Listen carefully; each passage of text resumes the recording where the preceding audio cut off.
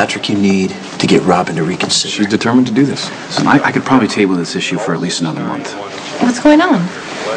Lisa is petitioning the hospital board to have Robin removed from the staff. Robin's one of the best doctors we have. Yeah, well, so is Lisa. And she has a specialty which we really need.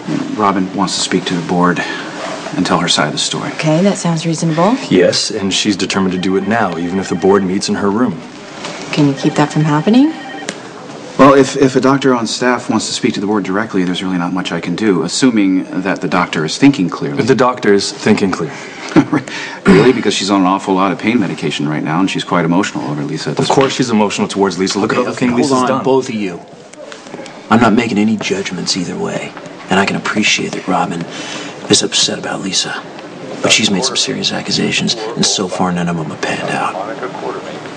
So see if you can get her to back off for just a little while, because if she loses it in front of the board, she'll be making Lisa's case for her.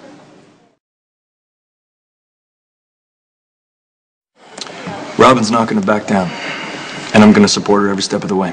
Would it be appropriate for me to make a statement? Because I'm more than happy to stand up for her. I may take you up on that. That sounds like a good idea, but it will only open the door for Lisa to bring in other staff members to make statements as well. And a lot of people have seen Robin go off on Lisa. Well, you're the chief trustee. You'll be running the meeting. If you see her getting too upset, then you can cut it short.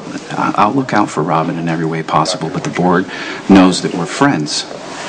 So I have to be fair to Lisa, and like it or not, there's no proof that Lisa has done anything to Robin. She also has a lucrative practice here. Robin's more on the research side. The board takes a look at all that stuff. Lisa brings in more money for the hospital. Yeah, but Lisa's insane. How's that going to look for the hospital long term? She passed her psych evaluation with flying colors. The board won't deny that either.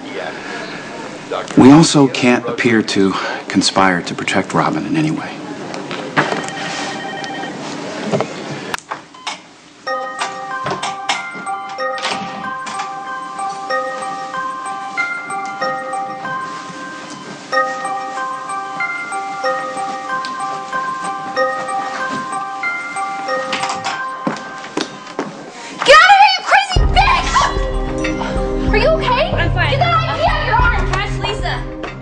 Hey, what happened? Why is Maxie yelling? Why did you pull out your IV? Lisa tried to inject something into the bag. Maxie caught her just in time, and then Lisa took off, and Maxie chased her. Did anything get into the bag? I don't know. I pulled the IV out just to make sure. Well, your vitals look fine.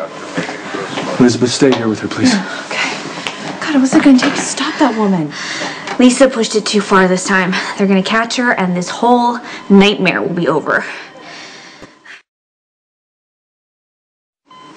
Okay.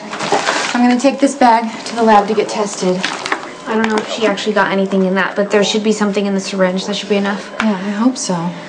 Lisa's been trying to set me up for months, trying to make me look like the one who's crazy, when she's the one that jumped in front of my car, and she's the one that boiled my little girl's favorite toy and then drugged me and dragged me to the middle of nowhere. The evil bitch has been trying to tear my whole life apart.